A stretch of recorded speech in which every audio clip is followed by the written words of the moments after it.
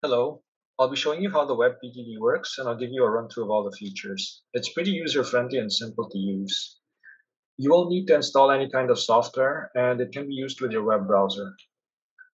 The first thing you need to do is to open web.voiceoverping.net on your Chrome browser. And to log in, you just have to enter the username of the account that you want to use and the password right here. Now that we've logged in, let's say the first thing you want to do is to look for a specific user. The easiest way to do that would be to click on the search icon right here. You'll see a list of all the other users, so you can scroll down and look for the names, or you could just type in the username of the search box right here. Let's go with Jane. Now that we found the person we need to talk to, let me show you how the PTT feature works. It pretty much works the same way as a Walkie Talkie, but instead of pressing a physical button to talk, we'll be clicking on the microphone icon right here. This works the same way as a push-to-talk button that you would have on any walkie-talkie. Now, if you can see my screen, you can think of these two as two different users. The one on the left is Sam, and the one on the right is Jane. Sam would be the user on the WebPTT, and Jane would be the user on her own device. To send a PTT message, I would just have to click on the microphone icon right here, hold it down, speak, and release it to send the message. Let's have Sam send Jane a message. Hello. 13 Sam.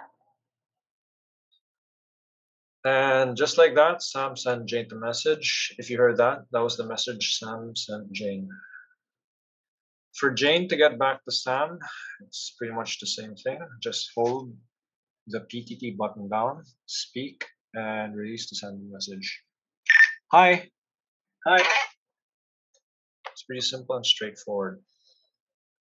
And apart from PTT messages, you can also use VoicePing to send regular messages, the same way you would on any other messaging app, like WhatsApp or Facebook Messenger.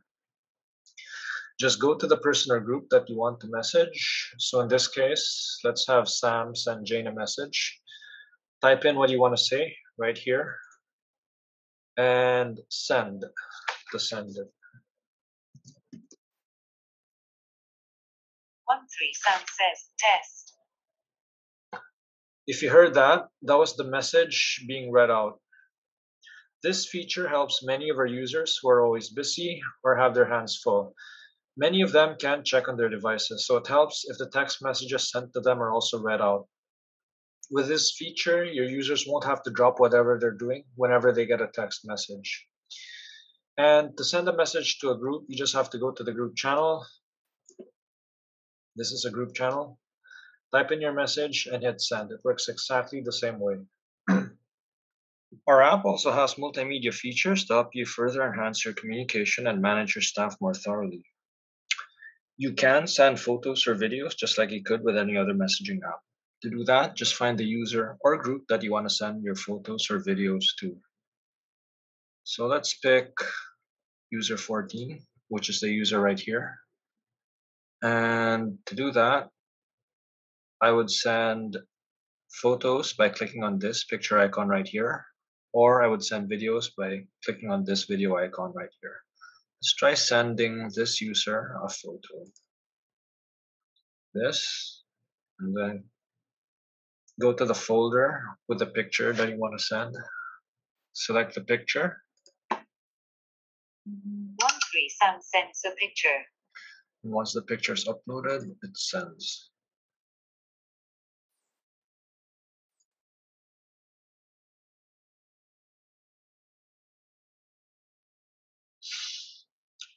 If you need to create a new group, it's pretty simple as well. Just click on the search icon right here. Click on new group. Enter the name of this new group that you want to create. We recommend starting the group names with 01, 02, 03, and so on, because it makes it easier for you to search for them.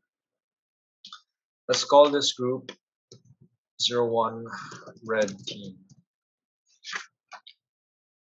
Once we have the name of the group, we just have to pick who we want in the group. So in this group, let's have Jane and John. And then we click create to make it official. Now that we have the group, we can add or remove members just as easily. If you want to remove a member from the group, just go to the group channel. We're already in the channel. Click on the name, the group name. This will bring you to the info page. And then you click on remove for the user that you want to remove. So let's remove John. And just like that, he's out of the group. To add someone to the group, just click on the add icon right here. You can scroll through the names of people who are still not in the group, or you can search for him by typing his name in the search box. Let's add John back into the group. And just like that, John's back. If you're a manager and you want to keep the focus on a certain channel, all you have to do is to select that group channel, like this one. And to the right of the channel name, you'll see a lock icon. If you click on that, you'll see that you have two options. You have 10 minutes and a permanent option. Let's try the 10-minute option.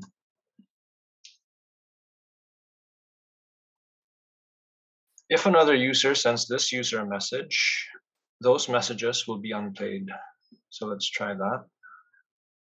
Let's have this user send this user a message. Hello? If you saw that, the message popped up, but it didn't play because this user is still locked into the channel. But if I unlock myself, I'll be transferred to this channel. Hello? As you can see, I was transferred to this channel. When you get the message while you're locked, the message will be unplayed. To hear the message, just go to the channel and click on play. Hello? Hello? And if you're getting too busy because you're handling too many groups, you can temporarily leave a group. If you leave a group, you won't get any messages or unplayed messages. When you leave a group, you can also join back easily anytime.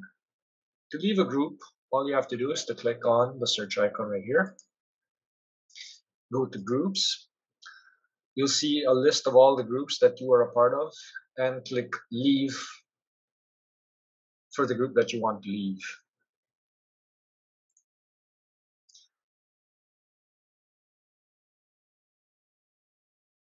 Now, if you really need to catch someone who hasn't been replying to your messages, you can always use the paging feature. 11105.vp channel. Sending a page to someone will force that person into an active channel with you. So whatever you send, he'll get it instantly, even if he was active in another channel with someone else. To do that, just go to the conversation you're having. So let's have Sam send Jane a paging notification. What Sam would do is to go into the channel she has with Jane, the conversation she's having with Jane. Click on this star icon 3 times. 13 Sam sends a page. And just like that, Jane will get the paging notification. As you can see, Jane was in another channel and she was taken out of that channel because Sam sent her a paging notification. This paging notification will go off every 30 seconds for 1 hour or until Jane gets back to Sam. So let's get back to Sam.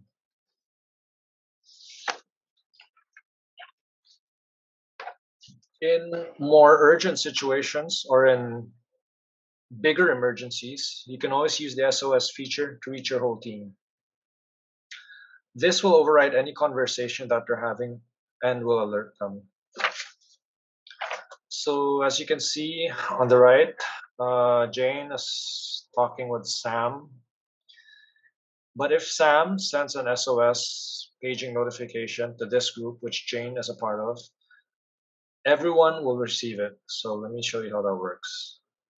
What Sam would do to send a notification, an SOS notification, would be to go to the group, click on the SOS icon right here 3 times. 13 Sam says SOS. And you'll see that Jane was taken out of her conversation with Sam and was taken to this page because Sam sent an SOS paging notification to the group, which Jane was a part of. The SOS alerts everyone in the group, and it'll come in pretty handy in emergency situations where you would need to call out on your whole team. So instead of having to message one person at a time, this feature instantly lets everyone know that the sender needs help.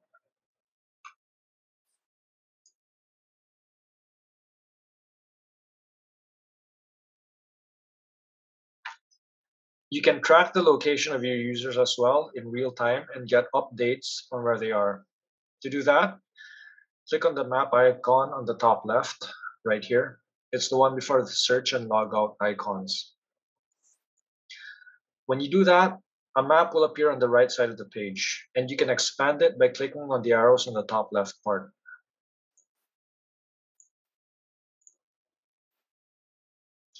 To search for a particular user, type his username in the search box right here. Let's look for Jane. Well, we can already see Jane. So to see the location history, click on the name, click on the user on the map, click on the bottom right part of the screen, the icon on the bottom right of the screen. And just like that, you'll see the location history of that user.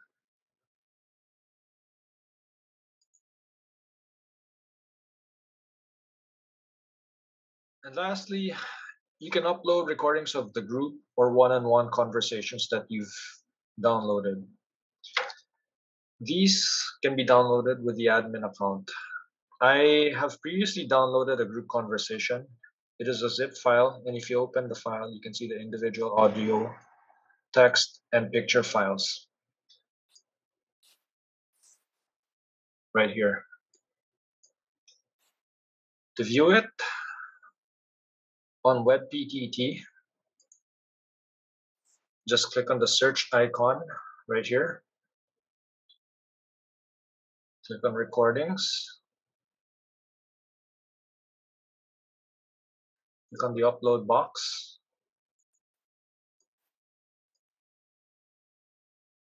And open. It'll take you to this channel where you can see everything that has been recorded for that day. I downloaded the recordings for today, which is August 17. After you upload, this is how it'll look. You can replay them and see the senders and timestamps of these conversations. Hello? Hello? Hello? Hello everyone. Hello, everyone. Hello. Hi everyone. SOS. SOS. So these are all the messages that were sent on 11105.vp group channel for August 17. Thank you.